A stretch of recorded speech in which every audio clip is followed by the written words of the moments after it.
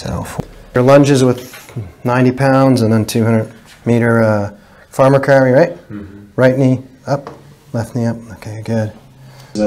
Partially fused here. There's some transverse processes to the sacrum. Cool ideas, huh? Well, it's just their mindset is completely different. So when they come up with the ideas that I'm like, wow, that's a great idea. That's right in line with chiropractic thinking. It's amazing.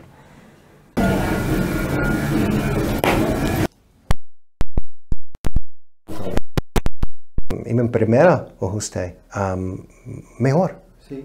It can only go backwards. And you asked a question before about, oh, how does the nerve get blood flow? Well, what happens is when that vertebrae subluxates, it stretches the disc. There's a herniation in the disc. It's a strain. It's a sprain of the disc, if you will. You go breathe out. Okay, nice and gentle. It's getting better. I mean, it's like it's not so locked up, so that way when you need to adjust my thoracic back, Which we didn't. it seems to go. It seems to move. Yeah.